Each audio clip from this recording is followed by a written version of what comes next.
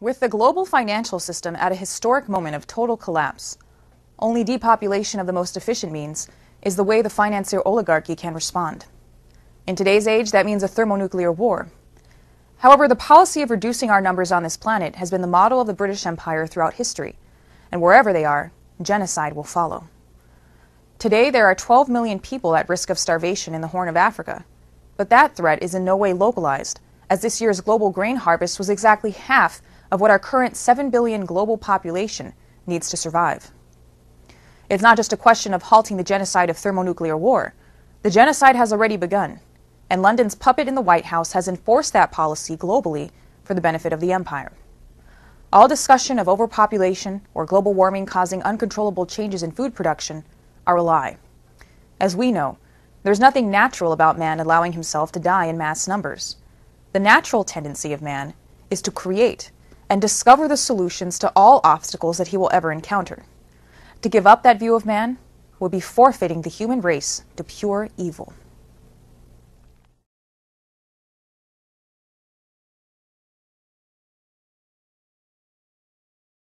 The policy of scaling back food production in the name of stabilization of global markets is a deliberate starvation policy that has been utilized by the British Empire for hundreds of years. Despite the open knowledge of that, what is often cited as not deliberate and out of mankind's control is the process of severe and unpredictable weather. It is true that weather has grave effects on the supply of food. However, when we already know that there are unforeseen events that will affect the food supply, we can develop the system in the immediate to deal with the crisis. Ancient cultures knew to expect periodic droughts or floods and would take precautions to the best of their ability. The people of Egypt always expected the Nile to flood and came to rely on it as a source of irrigation.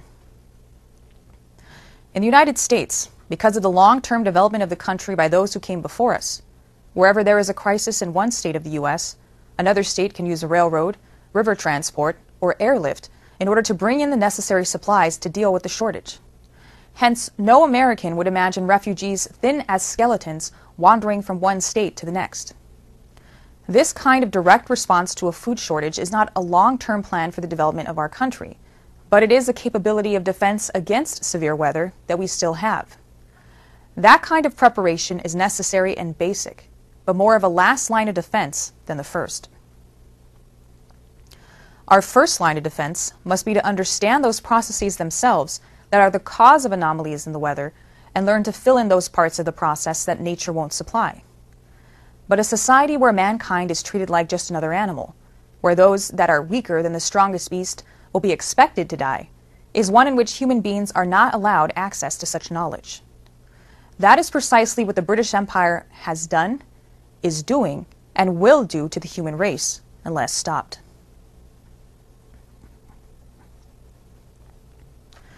Let's take a closer look at how this operates.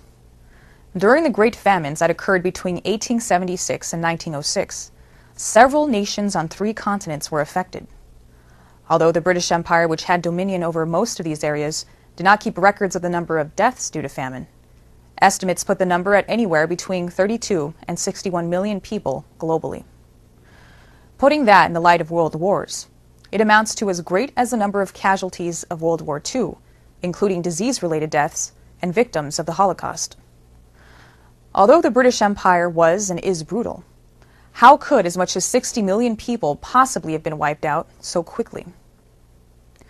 What we know today, and very well could have known at the time, is that 3 strong El Niño events took place between 1876 and 1906.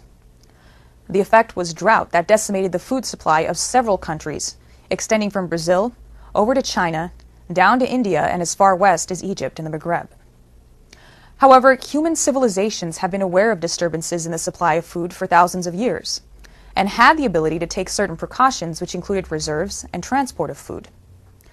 In an age of modern rail transport and telegraph communication, why would the late 19th century death toll amount to such an ungodly number? We will shed more light on this with a look at the British in India, although this does not even begin to give the whole picture of the unnecessary and brutal deaths that occurred around the world and still continue to this day.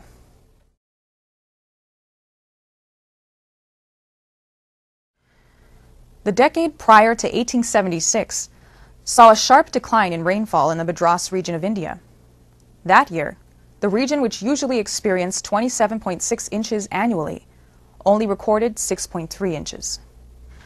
Madras, which today is called Chennai, gets its rain usually from northeast monsoon winds, which at the time were its only source of replenishment for irrigation.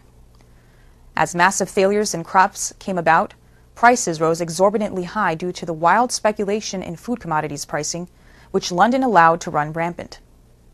Grain riots ensued among a hungry and desperate population, which began digging for roots to feed on. Due to the free market dominant system of the British, any price instability in any one part of the system would be a determinant in the whole, and as a result of such practices, the world sank into a Great Depression in which the poor colonial populations suffered miserably. Regardless of the surplus of rice and wheat in the years leading up to the drought in India, much of it was exported to England. In the years 1877 and 1878, 6.7 hundredweight tons of wheat were exported to Europe by India's grain merchants at the same time as bodies were dropping in the streets. Robert Bulwer Lytton, Queen Victoria's favorite poet and head of the central government of India at the time, was described as an insane opium addict with megalomania, a term sometimes used to describe narcissistic personality disorder. Lytton was a fitting personality for the empire to employ in overseeing the deaths of millions of Indians. In 1876, as India's staple crops were withering away in the fields of the south, Lord Lytton organized a huge imperial ceremonial in order to proclaim Queen Victoria Empress of India. During the week-long feast that fed 68,000 officials, satraps, and Indian royalty, it was estimated that 100,000 Indians died of starvation in Madras and Mysore. He chose to argue in front of the Legislative Council in 1877 that the Indian population has a tendency to increase more rapidly than the food it raises from the soil. But the mass death was not only brought on at the whims of a crazy man. British officials adhered to the strict guidance of Adam Smith's invisible hand, who said in 1770 as a response to the Bengal famine that famine has never risen from any other cause but the violence of government attempting by improper means to remedy the inconvenience of dearth. In a later parliamentary famine commission in 1881, Finance Minister Evelyn Baring would make this view pointedly clear by saying, "Every benevolent attempt made to mitigate the effects of famine and defective sanitation serves but to enhance the evils resulting from overpopulation." The same 1881 report drew the conclusion that 80% of the famine mortality were drawn from the poorest 20% of the population. And if such deaths were prevented, this stratum of the population would still be unable to adopt prudential restraint. Thus, if the government spent more of its revenue on famine relief, an even larger proportion of the population would become penurious. To illustrate the intention to withdraw and prevent aid, take the case of Sir Richard Temple, who in 1873 responded to a drought in the Bengal and Bihar region of India by bringing in 1 million tons of rice from Burma. This and a so-called gratuitous dole alleviated the crisis in the immediate, and according to official records, there were only 3 deaths as a result of starvation. This would in no way be praised as a British model for alleviating crises in the food supply, as Lord Temple came under vicious attack from London for allowing the scale of wages paid at relief works to be determined by the daily food needs of the laborer, and the prevailing food prices in the market rather than by the amount that the government could afford to spend for that purpose. Temple, whose career was nearly destroyed, soon completely changed his tune and carried out the task of making relief as ineffective as possible. Temple's directive from the Council of India included the following: "The task of saving life, irrespective of cost, is one which is beyond our power to undertake. The embarrassment of debt and the weight of taxation consequent on the expense thereby involved would soon become more fatal than the famine itself." Temple implemented the requirement of forcing applicants for relief to travel great distances on foot to dormitory camps, where they were forced to coolie labor upon promise of food. In order for the Indians to receive any relief without work, they had to prove they were nearly incapacitated to carry out even the smallest amount of labor. The idea that these camps were intended to provide any sort of relief was a lie, as the laborers were given less to eat than a diet for prisoners in the Nazi Buchenwald concentration camp. With this effective means of killing through a slow starvation process came disease such as malaria, bubonic plague, dysentery, smallpox, and cholera. This was not localized to Madras. These famines spread throughout the entirety of India and also around the entire globe. The 1876-77 famine was only the first of successive global famines in a roughly 25-year period. In addition to India, famine affected several countries including China, Russia, Korea, Vietnam, Brazil, New Caledonia, Egypt, the Maghreb, Ethiopia, and Sudan, where 1/3 of the population perished. Another global famine ensued from 1889 to 91. And 1896 to 1902, the monsoons failed in the tropics again, resulting in another deadly string of famines.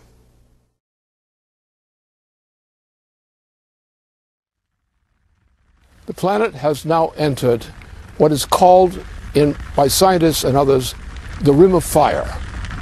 The Rim of Fire can be located as starting in the South Island of New Zealand, going up through Indonesia, through Japan, to Alaska, coming down to California, and going down to Chile. And it touches a few other areas, but this is it. It's primarily the Pacific Basin, which is a rim of fire. And no nuclear explosion organized by man could ever even approximate the power of this rim of fire. The sun has recently gone into a new phase. On March 14, 2011, Lyndon LaRouche gave these remarks in response to the Great Japan Earthquake of March 11th. In the months preceding the earthquake, Lyndon LaRouche and his basement team had already been in discussion on the solar and galactic threats that humanity faces, a threat which is subsuming to all geopolitical earthbound crises to date.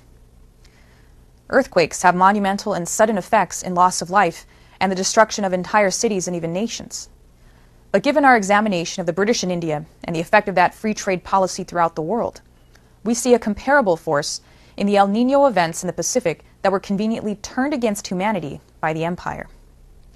In effect, the empire turned the effects of successive and severe El Niño events into a weapon of mass destruction. In some areas affected by the great famines of 1876 to 1906, the land had been so depopulated of human life, it would seem to one as if an extinction event had taken place.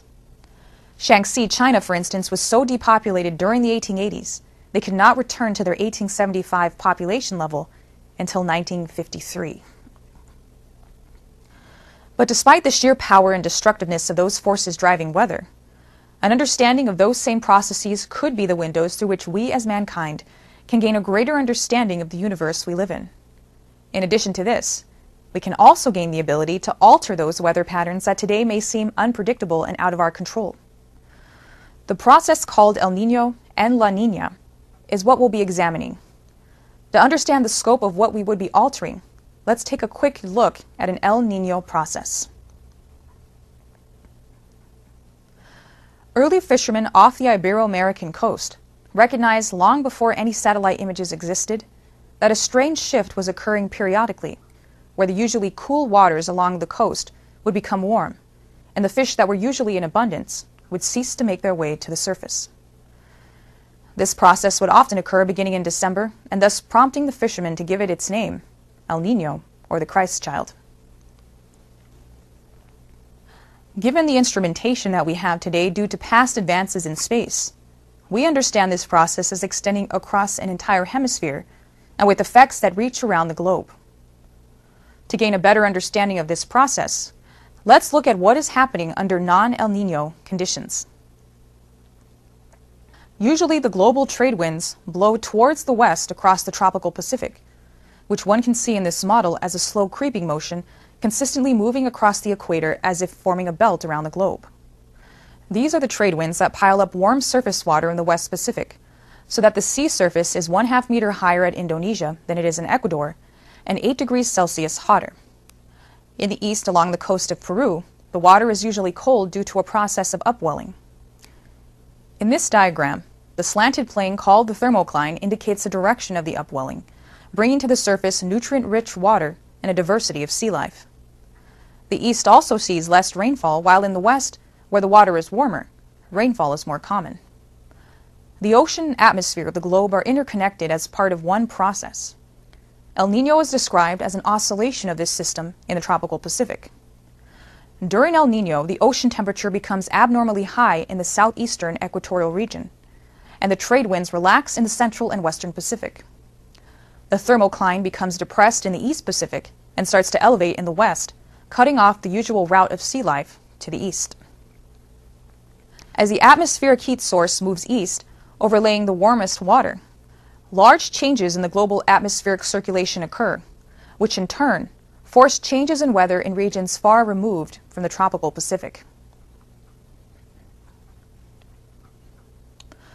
However, these are just effects. At this point, we still don't know what the cause of this process is, and we don't even know when one has begun until we've seen its effects. Also, what causes the anomalous warming of the ocean surface to occur as quickly as it does when we go into an El Niño phase? Could this merely be the work of solar energy? Is our lack of knowledge of what's going on the ocean floor, but also what's going on inside the Earth, be throwing us for a loop? Without a greater understanding, it's as if we're in the footsteps of an invisible giant.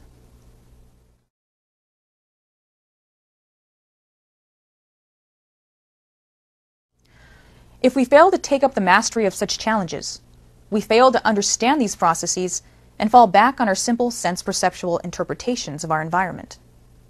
Looking for the cause of such a phenomenon requires man to change his identity from being an earth-dwelling slave to his senses to an extraterrestrial being where the development of the human mind above all is primary. On the North American continent, we see many of the imbalances that occur on other continents where there is too much water in one region, not enough in another part. Although these imbalances are seemingly constant on a short span of history, multitudes of weather anomalies have been seen in the past year, such as increase in snowfall, tornadoes, and hurricanes, which are part of indicating to us that we are currently in a dangerous part of our galaxy. There is a lot that we don't know with certainty, but the point is human life on this planet must be organized to come to understand these things very quickly, because the greatest threat to our existence is the ignorance of the universe we inhabit. The North American Water and Power Alliance is one such step to understanding our universe which must be taken immediately. Although we would be dealing with challenges in the immediate, such as flood prevention and a steady and reliable source of irrigation, we're mastering the forces of a large portion of our entire hemisphere. Given that El Niño is a giant process that affects multiple continents, something on the scale of several NWAPAs in several countries would be a major step in understanding what are intercontinental, solar, and intergalactic processes. What we do know is if we are prostrate as a society at the whim of the oligarchical tendency, the great famines will seem as nothing compared to what we'll face as mysterious forces from locations that are currently beyond our grasp.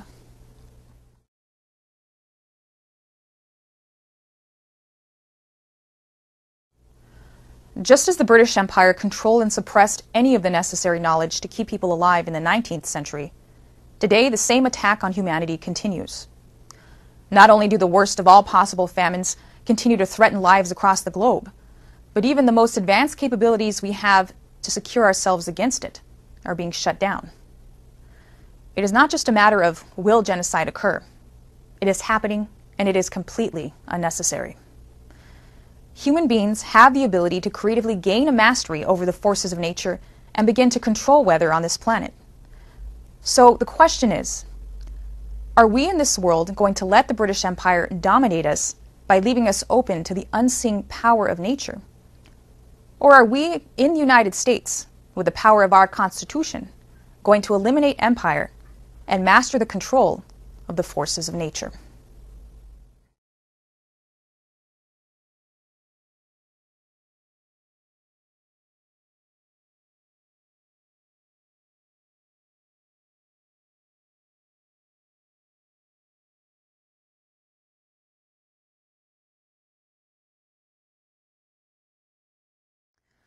With the global financial system at a historic moment of total collapse, only depopulation of the most efficient means is the way the financier oligarchy can respond. In today's age, that means a thermonuclear war. However, the policy of reducing our numbers on this planet has been the model of the British Empire throughout history, and wherever they are, genocide will follow. Today, there are 12 million people at risk of starvation in the Horn of Africa, but that threat is in no way localized, as this year's global grain harvest was exactly half of what our current 7 billion global population needs to survive. It's not just a question of halting the genocide of thermonuclear war. The genocide has already begun, and London's puppet in the White House has enforced that policy globally for the benefit of the empire. All discussion of overpopulation or global warming causing uncontrollable changes in food production are a lie. As we know, there's nothing natural about man allowing himself to die in mass numbers. The natural tendency of man is to create and discover the solutions to all obstacles that he will ever encounter. To give up that view of man would be forfeiting the human race to pure evil.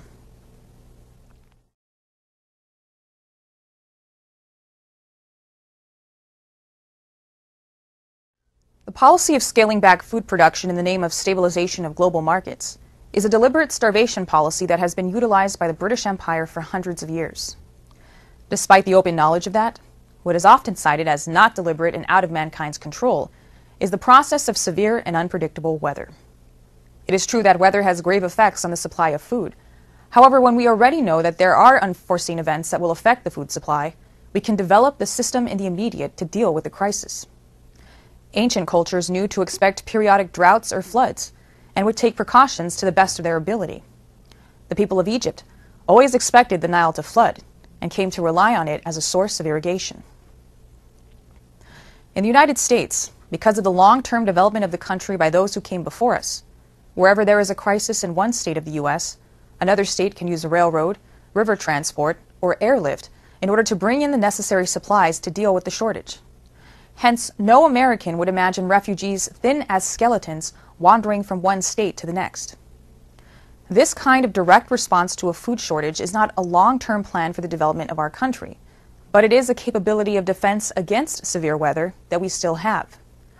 That kind of preparation is necessary and basic, but more of a last line of defense than the first.